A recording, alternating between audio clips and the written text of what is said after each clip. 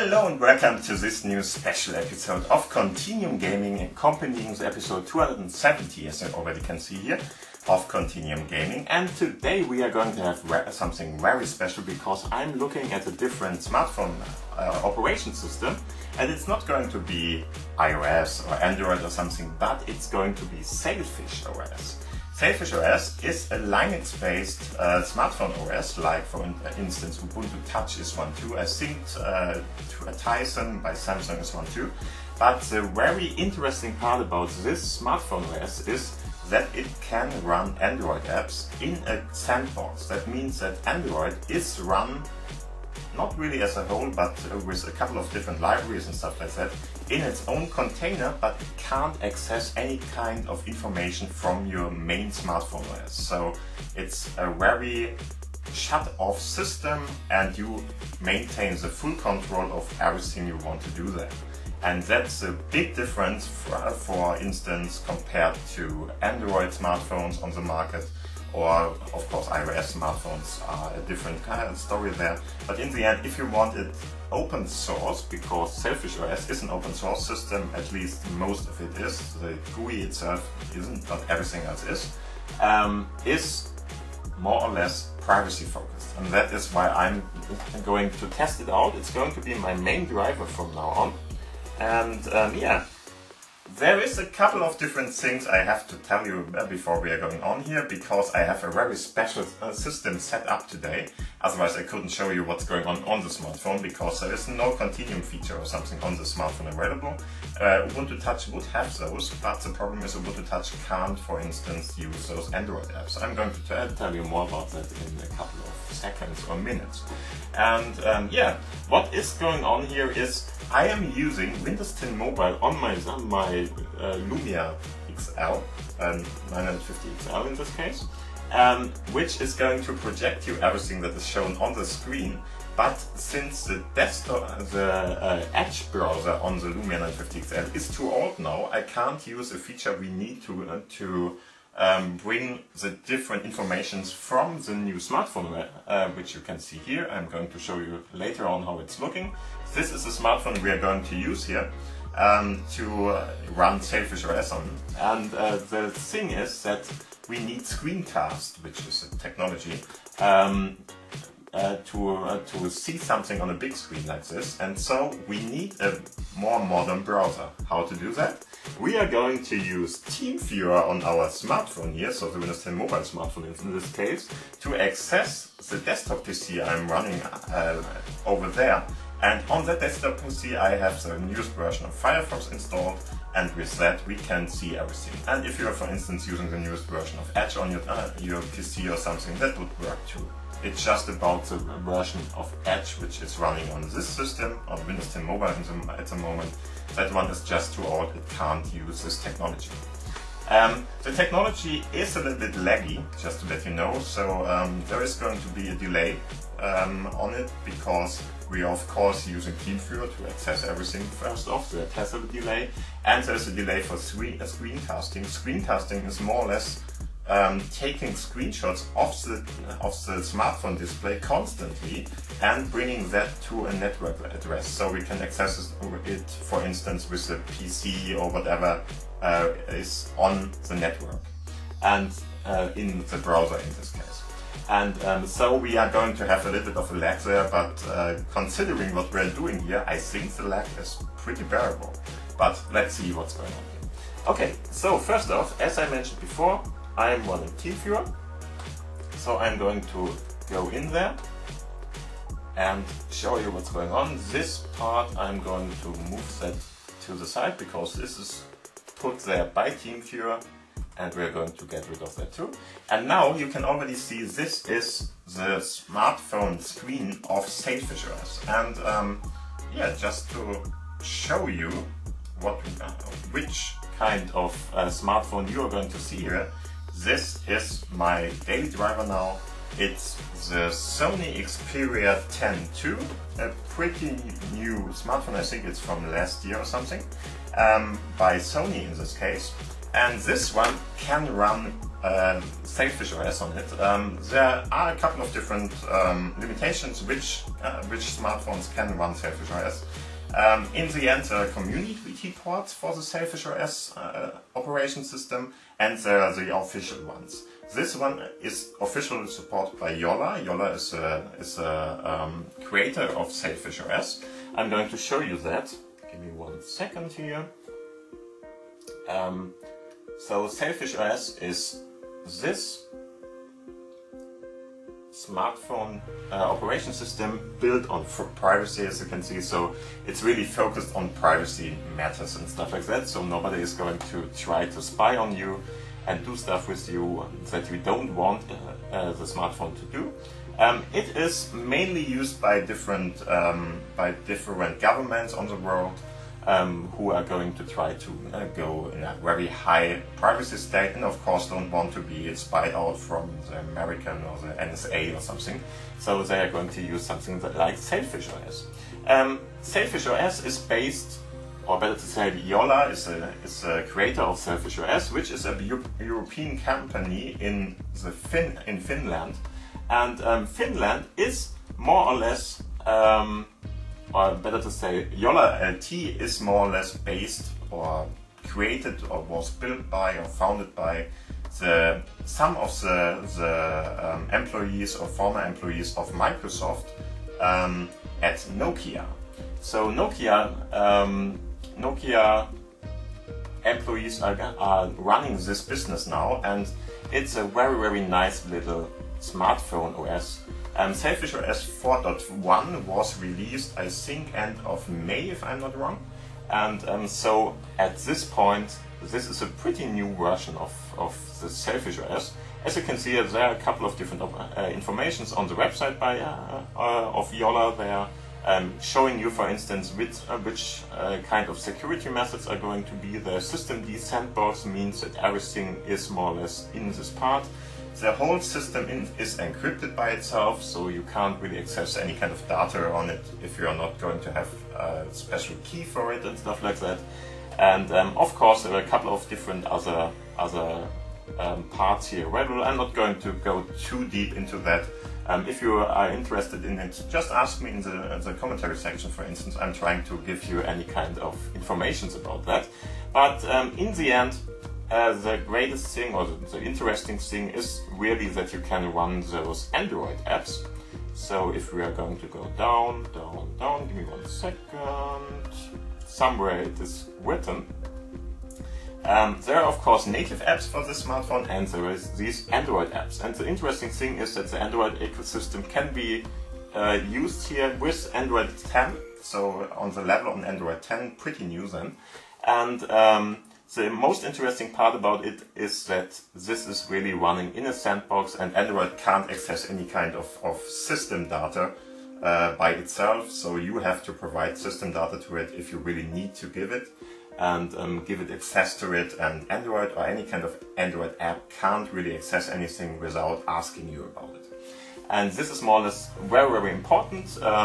Yeah, I know some kind of Android systems or Android OSs at least pretend to have something like that, but I think that with Google being one of the most extensive data miner, so people who are selling data from the users, letting them decide to which kind of data is going to be transferred and stuff like that is more or less like giving a prisoner the key and telling him, yeah, please stay in the cell, don't go out, and nobody is watching him and all that. So in the end, having somebody else like the Linux system here watching what is going on there is much more secure, if you ask me. Okay, yeah, and in the end, there are a couple of different other options here. So if you are interested in that, please have a look at it. It's an open source based system with the exception of the interface, as mentioned before. And there are many different options here which you can use. And the most interesting part is the big developer community, because it's not only the Sailfish OS community which is going to support you with different updates and stuff like that, but the whole Linux community, or better to say, For instance, if you are using Lineage OS or you are using other kind of OS forms there, you are going to be able to use some of the development done there, because in the end you can run Android apps, APKs in this case, in the system seamlessly.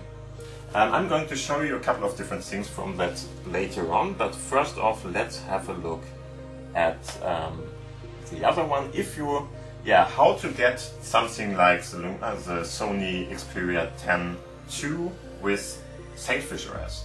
There are a couple of different options. You can do it by yourself. I did it by myself. I installed Sailfish OS. For that you have to go to the Yola store first.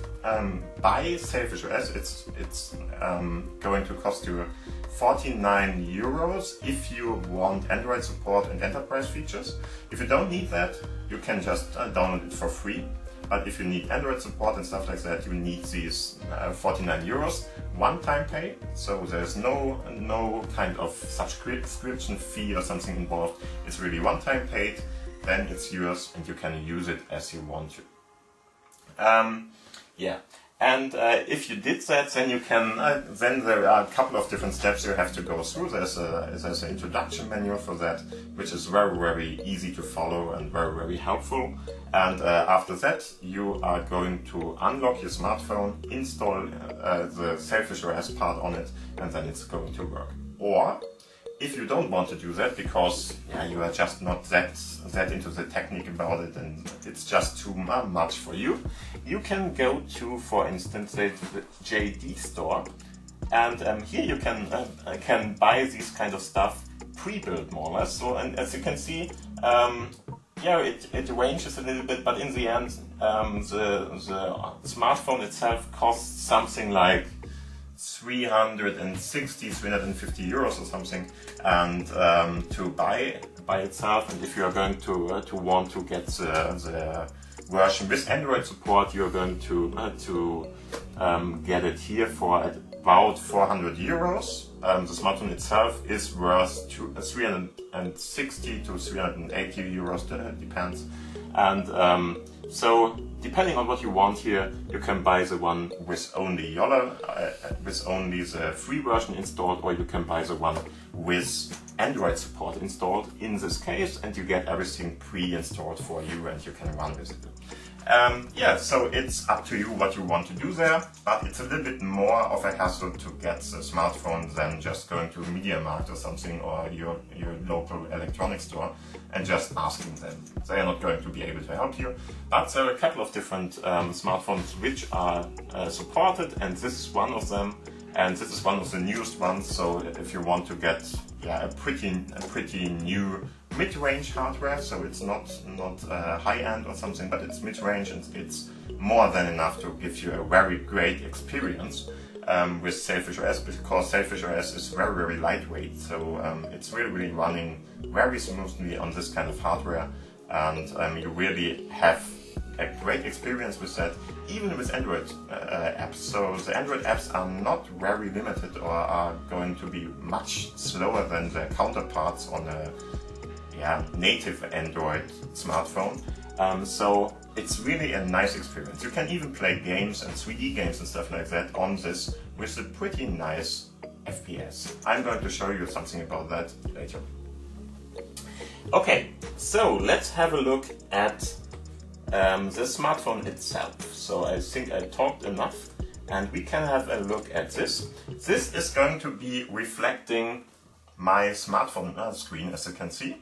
I just put it in. This is a screencast technology which is going to be used here. I'm going to get rid of the status bar there, and I'm going to move around for you so you can watch with me what I'm doing here on this part. And as you can see, this is more or less the unlocker part there. Let's see where I can put that. I think something like that should be okay. As mentioned before, there is going to be a lag in this. This is normal, and this doesn't have anything to do with the smartphone itself. The smartphone itself is running very fast. It's just that I am projecting everything over and over again. And so, as mentioned before, this is just going to be like it can be seen here. Okay, so first off, there should be yeah, okay, there is a fingerprinter at this point available at the smartphone. The problem about that is that at the moment I just put in a lot of different fingerprints, and those could not be seen here. So let's put in my pin in this case. I'm going to, of course, cut here if I'm going to see that on the screen here. And here we go. We have unlocked it now, and as you can see, this is more or less the start screen of this smartphone. And the most interesting part about that is that you don't see anything, more or less. It's not locked at the moment, so the smartphone itself is more or less navigated through with swipe gestures and stuff like that. So swiping is very, very important on the Sailfish OS in this case. As you can see, you already saw that there was this little slider down here when we started this. So what I'm going to do here is I'm going to slide up, and as you can see, there we are. We have all the different apps installed on the smartphone at the moment, and sliding down again will of course get rid of that. And now there is a very interesting feature about the smartphone, because you can really easily use this, which is a very long format if you have a look at that. But you can very easily use this with one hand only. So you don't have to go up there, for instance. So up there and swipe down at this point or something. You can do that anywhere on the screen. That means if you do it here, you can already see there's this action center, which is going to give you a couple of different things. For instance, up there, those are more or less experiences. I'm not sure what they are called at the moment. It's just more or less like a smartphone theme. So if you want to have a different background color and colors and of course a background image and stuff like that, you can change that there. As you can see, I have my own Moana or Waiana, depends on where you are from, background here, but in the end you can create your own ones and swipe them through here. You see there are a couple of different ones at the top there, and I already did some by myself. Some are pre-installed, of course. For instance, I can go to Harmony. Why not? Give it a sec. And now, as you can see, we got the new one, and this means that there are different colors involved too. And of course, there is this new background image and stuff like that. And there are a couple of different ones available here too. So if you want to do something else, let's go to this river. In this case, it takes 1 or 2 seconds, and then, as you can see, we have a new one there with different kinds of highlight colors, more or less, going on here, and a couple of different things. As you can see, swiping from the right is going to open up the different notifications in this case. And at the moment I don't have any new ones, but in the end this is more or less what the smartphone OS is all about. I'm going to change it back to one of my own. Where was it? Moana Dark. That's my smartphone OS background and experience, more or less. And in the end, as you can see, this is more or less what the smartphone OS is all about, all the different swipe gestures. And interestingly enough, there is, for instance, in many of those applications, no 3-dot menu, for instance, and there's no hamburger menu. I'm not even sure if that is called in English the same. So the 3 lines below each other, which is going to open menus and stuff like that, isn't really a thing on Sailfish OS itself. In some of the apps, you can already see here are a couple of apps I have installed.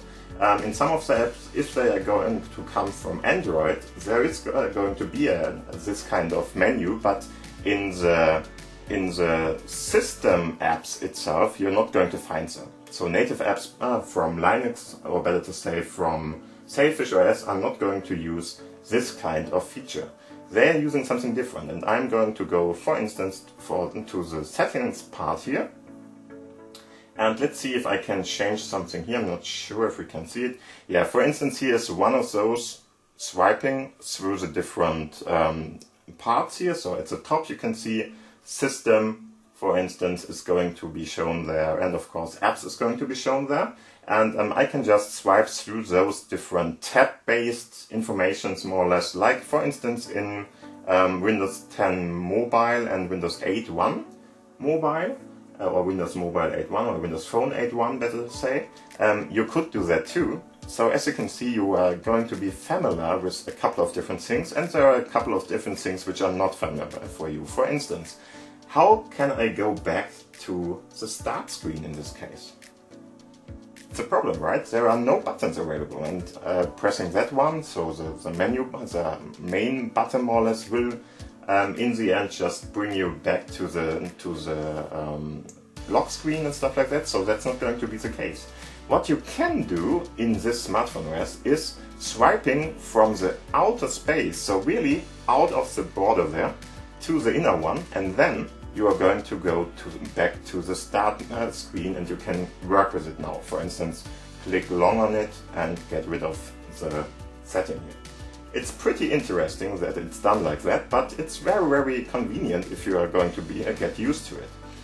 Because you really can do everything just with your thumb. You don't have to use much more your other fingers here, and you just can use your thumb to do stuff like that.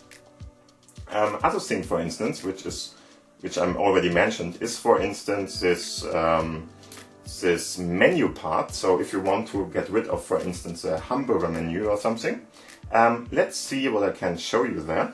Let's go to, I don't know, let's just use the clock here. So something like some kind of notifications, timers and stuff like that, you can set them up here. And if I, for instance, go to this one, nach unten ziehen, Timer zu speichern. This means just to swipe down to save a timer. And this is indicated by this bright highlight color at the top there. So there's this bright line there that is indicating that there's a menu up there.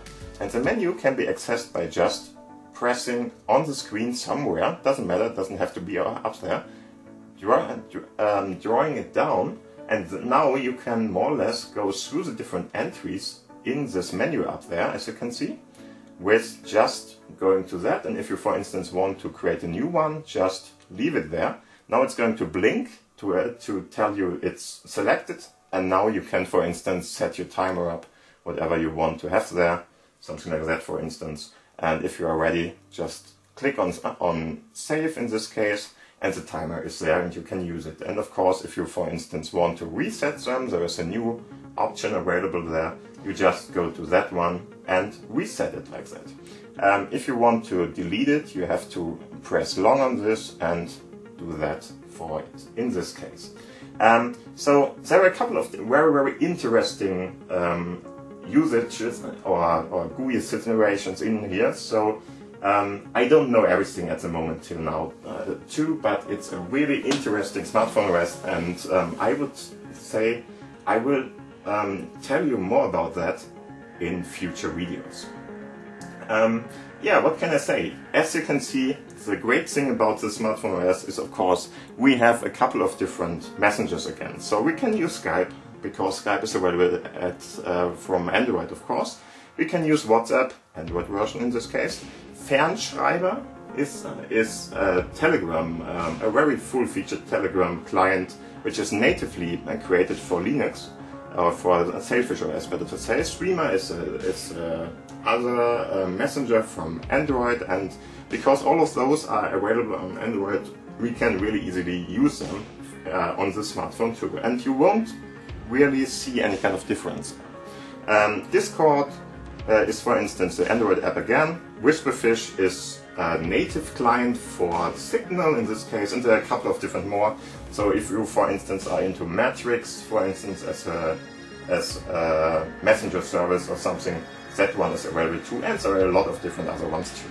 And one of the interesting parts about the smartphone is that there are a couple of different stores available. So there's this Yoda store. This is the official one for Sailfish OS. Then there is Storeman, which is based on Open Reps, which is the open source repository for different Linux distributions, and one of them is Sailfish OS, so they are actively developed parts for Sailfish OS.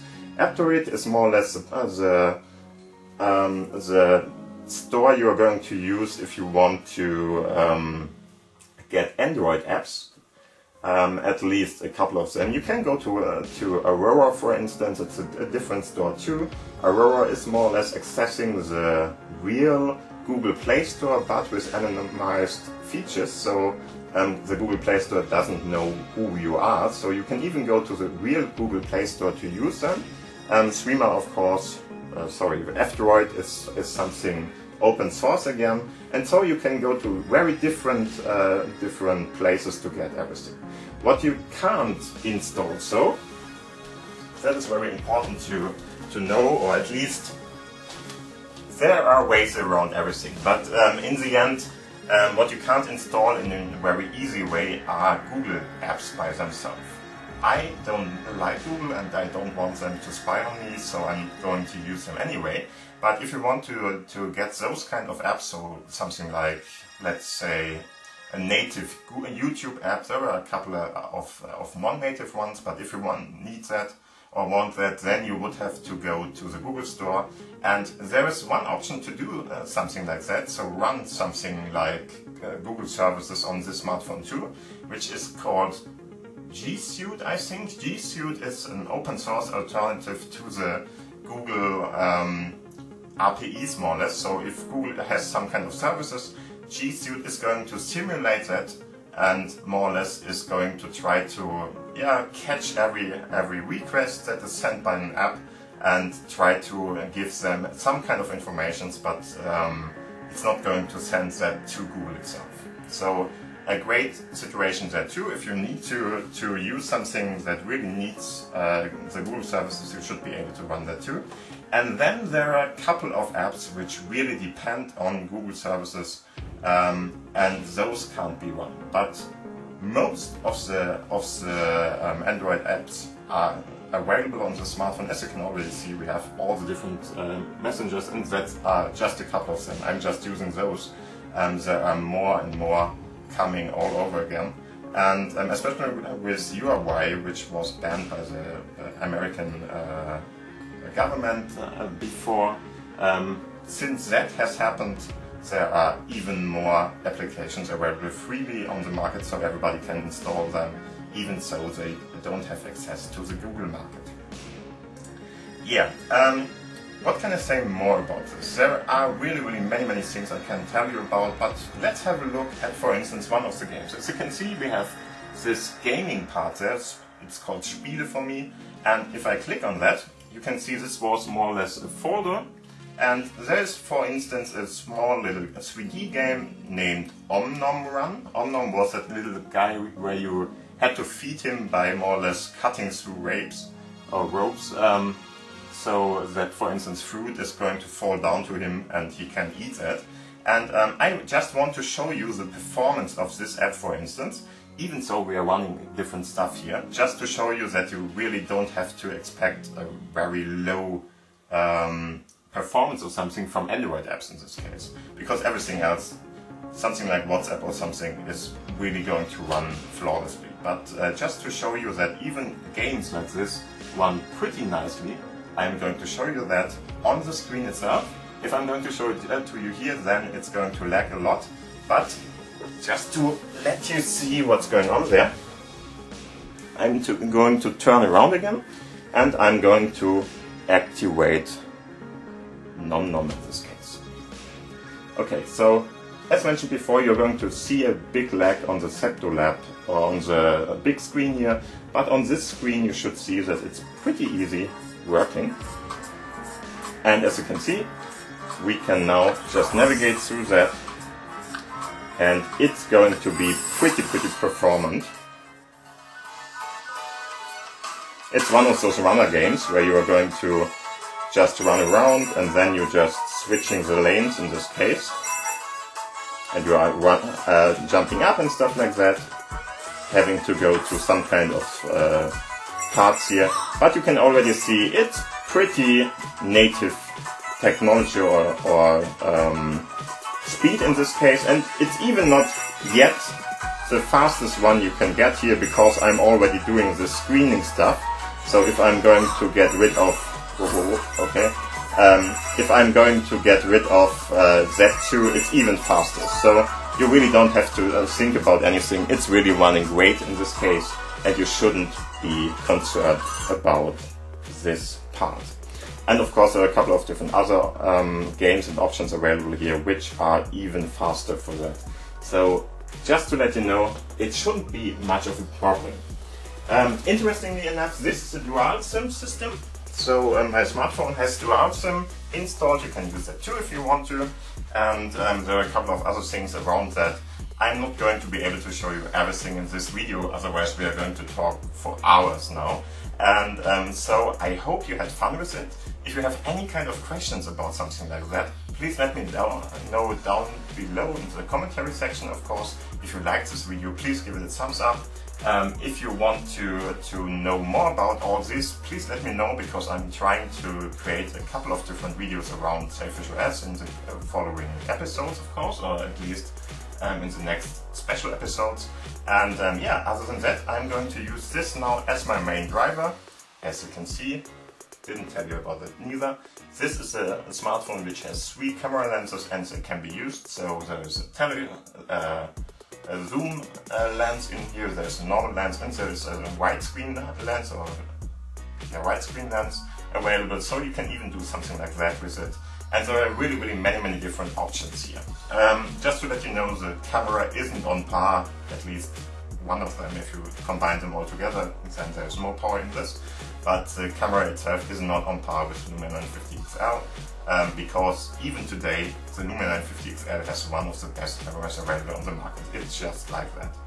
And yeah, but still, this is a very nice mid-range camera. You can use it for any kind of still shots and so on, and it's really nicely done.